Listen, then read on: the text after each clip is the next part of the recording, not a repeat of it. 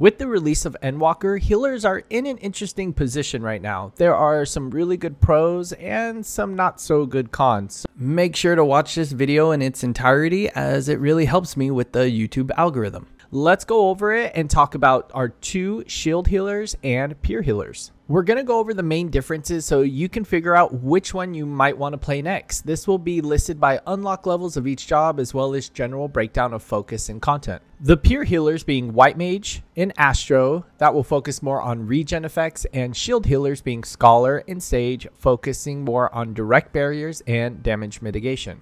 Let's first start with our peer healer, White Mage. Unlocked at level 1 in Gridania, White Mage has to be the most beginner-friendly job as it's very straightforward. Level 50 and below content, you're focused on getting used to using your level 35 skill regen as well as your level 50 skill Medica 2. At this point, you're just keeping the tank's health up, DPSing, and dotting each enemy. Most healers at this stage are very straightforward, and White Mage being at the top of the list at this level. Between 50 and 90 content, you will unlock the job ability, which are lilies. When using Afflatus Rapture or Afflatus Solus, you will gain blood lilies, which can be used as a big DPS nuke. Though generally we don't focus on this because it can be a DPS loss. You also get this beautiful skill called Temperance that gives you angel wings and boosts your healing as well as providing damage mitigation for the party.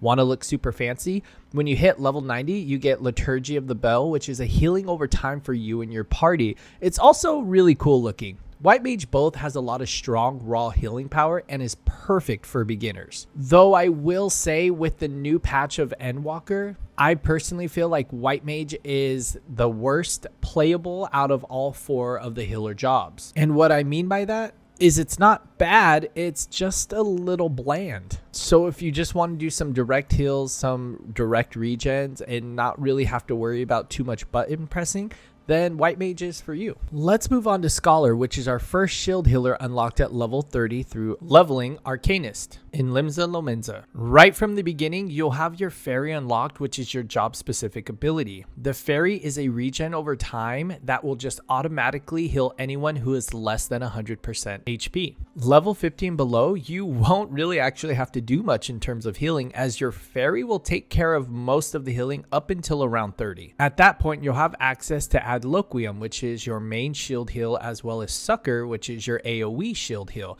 You'll notice that you won't have much raw healing ability as a White Mage, but the idea is that you can utilize the small heal and put up a shield to prevent further damage. That being said, you never really spam Adloquium. You more generally go from Adloquium to Physic, which is your base heal, back to Adloquium. But again, with the new expansion, you really don't have to worry about that, as the Fairy takes care of most of the healing anyway. You will also have your Fairy abilities, which will give you a regen and some damage mitigation. It will take some time getting used to using the Fairy placement as well as clipping that could happen when using multiple skills with the Fairy, but that was greatly reduced with Endwalker's release, so it should feel a little more intuitive now. Not only that, you also have your job ability, which is Ether Flow, which is kind of like your direct heals. Already, Scholars have far more abilities to utilize than White Mage. Level 50 to 90 content, both your Fairy abilities and your Ether abilities start to take off. Your main Ether ability that you will be utilizing a lot is Sacred Soil, which is technically a 10% damage mitigation on a 30-second cooldown. For your shields, you'll be utilizing a very important ability called Resuscitation, which will give you a critical shield for Adloquium, which is my favorite way to shield the entire party, by pairing it with deployment tactics. You also have an AoE healing Ether ability, Indomitability, and your delayed healing ability, Excogitation. Between this and your Seraph ability that you get at level 80 that evolves your Fairy temporarily and provides even more heals and shields, Scholar is just a super fun job to play. We can't forget about our infamous level 90 ability Expedient, which not only makes your party run fast, which admittedly is very helpful, but also provides damage mitigation as well. I think Scholars have really come into their own, and I for one quite like that the position Scholar is in, and it's pretty up there on the tier of healers. Let's move on to our second regen healer, Astrologian. And I will be pronouncing Astrologian like this because this is how Sir Imeric pronounces it. Unlocked at level 30 in Heaven's Ward expansion, located in Ishgard. Now I'm going to be up front and say Astro is probably the most advanced job as far as button pressing for later levels and even mid levels. It is a very busy job and a lot of button pressing, but if you're willing to put in the time, it will really pay off. Under level 50, it's basically the same as White Mage with a single target regen ability aspected Benefic and an AoE ability aspect Helios. Where Astro really shines is in its job ability Draw, which allows you to draw cards and apply them to teammates for an increased damage of 6%. Even right here, you can see why a lot of players tend to switch to Astro, since technically you can help your party do more damage, which means doing content faster and gives you something to focus on other than just healing and DPSing. Other than that, it's just business as usual with regens on the tank, heal is needed, and DPS. Level 50 to 90 content, this is where Astro comes into its prime with Divination, which is a party-wide damage increase of 6%, and yes, this does stack with cards. The new ability related to your cards and what signs you draw is Astrodyne, which has turned into a self-buff ability. 1 to 3 signs will give you MP regeneration, reduced spell cast time, recast time, and auto attack, and an increase of damage dealt and healing potency for yourself. So basically you become Super Saiyan for 15 seconds, then it's off to the OG CD races with many hills of Celestial Opposition, Earthly Star, and Horoscope, to say a few. After looking at the new ability Astrodyne, it's great, but it's not game breaking. You do have another draw system, although this one is much simpler. Minor Arcana, which allows you to draw a Lord of Crowns or Lady of Crowns for either AoE damage or AoE healing, respectively. If you thought that was it, well, we probably have the most godly healer ability in the game and my personal favorite, Neutral Sect, which basically gives you the best healing abilities for 20 seconds. This will give you 20% healing potency as well as allowing you to regen and shield with your aspected abilities, Benefic and Helios. Pair this with Lightspeed for instant casts on those abilities and basically heal and shield by yourself for 20 seconds. Honestly, if you like a big learning curve and you like to be busy and to have a lot of utility, then Astro is for you. Last but certainly not least is Sage, unlocked at level 70 in Limsa Lominsa.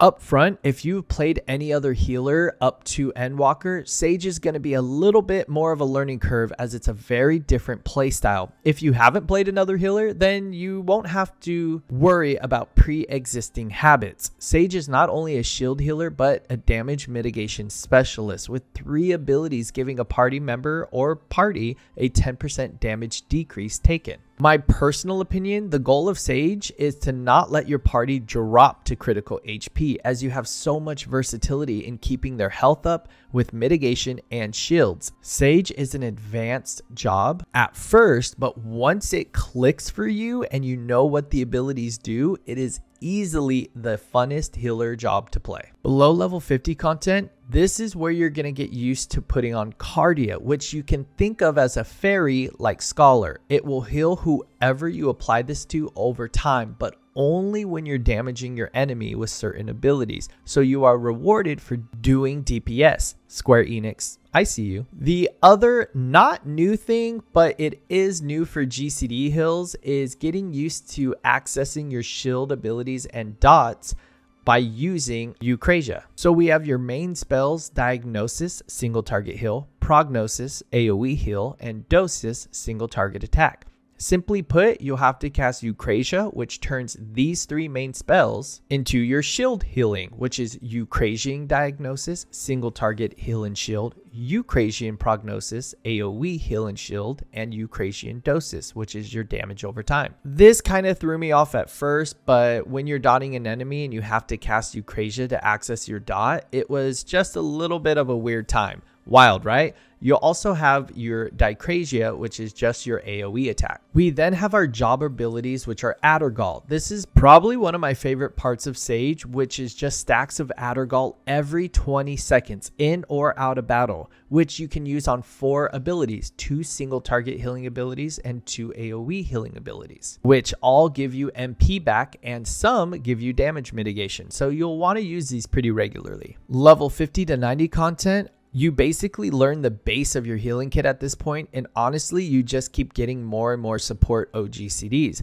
Haima, Single Target, and Panhaima AoE, which are 2 separate shield abilities that basically give you big stacks of shield, and as they break, it just reapplies another shield until all 5 are broken. Oh, you didn't use all 5 stacks of shield? Then it just turns into a big fat heal for the party.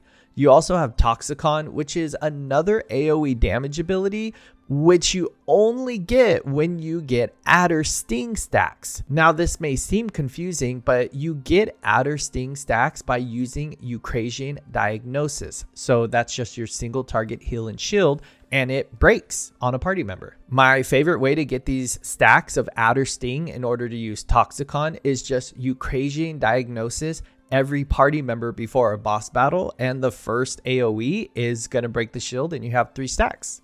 It might sound difficult, but honestly, you will stack things like crazy to keep your tank alive anyway. I feel like they put a lot of time into thinking about how Sage will work, and Sage is perfectly organized and structured for Endwalker. Speaking of thinking of everything, Icarus, a gap closer for a healer. Weirdly enough, I use this all the time, if not to just keep up with the tank when he's pulling, but also to jump in and do your AoE damage ability if you're too far away. Our level 90 ability pretty much sums up Sage perfectly, which is big damage and heal all in one GCD ability. Damage in a straight line from you restores everyone's HP by 600 potency and restores HP to the party member with Cardia. But of course, it has a 120-second cooldown. Again, it seems like a lot, but just a few dungeons, I started to pick it up pretty quickly, and it's making its run for my #1 spot as my main healer. I probably will go with Sage and Astro split just to have a regen healer and a shield healer. No matter what healer you choose, you will find no shortage of fun. As more jobs are coming out, they do get more and more advanced in different ways, and I really couldn't be happier. Comment down below on what healer you want to try or are going to try and why it's your favorite.